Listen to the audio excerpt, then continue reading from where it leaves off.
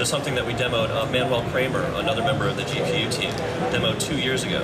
So 2 years ago, what Manuel had demoed, and also he wrote the code, was code to go into Mudbox and be able to sculpt displacement, and then to extract that into PTEX and do a render-man render. What you're looking at here is a render-man render.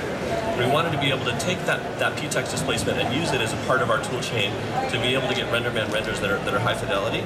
But of course, 2 years ago, we had no idea we could even ask for trying to get that, in an interactive setting. But here we've got that in an interactive setting. You can go in here and you can see, you can see this. This matches this. We're trying to say that, like, I work here and I work here, I can see that surface, and then I go into the render. It's the same thing I saw before. So that's the kind of trust we're trying to put into these tools, is to be able to accurately reflect this kind of render in the interactive tool set. And do it fast. Woo! We really need some better articulation.